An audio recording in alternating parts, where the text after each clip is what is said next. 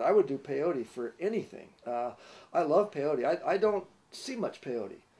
I wish I did. I really like peyote. In fact, when we first hatched the bus trip in our minds, we were all on peyote.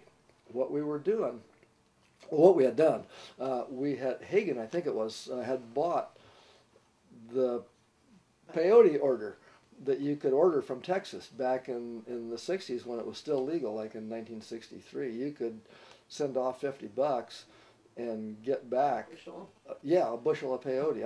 I think it came 3 boxes full, like, you know, cardboard boxes. He had just a shitload of peyote buttons, dried buttons.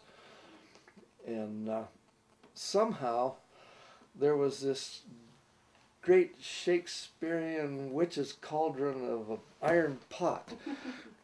It was really seriously about that big, about that tall. A real old iron kettle in Kesey's backyard in Perry Lane.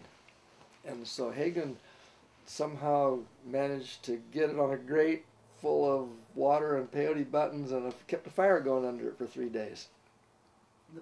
And boiled and boiled and boiled and boiled and boiled down that peyote until it was a thick molasses tar-like stuff. About that much of it, well, probably that much of it in the bottom of that kettle. Quite a lot of it. So much so that I had in my car one of those little mustard squeeze bottles like that, you know, that has a little pointy tip on it, full of peyote tar, and a box of 1,000 triple-aught gelatin capsules, empty capsules, in the glove compartment of my car all the time. So anytime we wanted to load up, we'd just squeeze off 3 or 4 peyote capsules and pop them with a glass of water, and you wouldn't even taste it, because it's not very good tasting.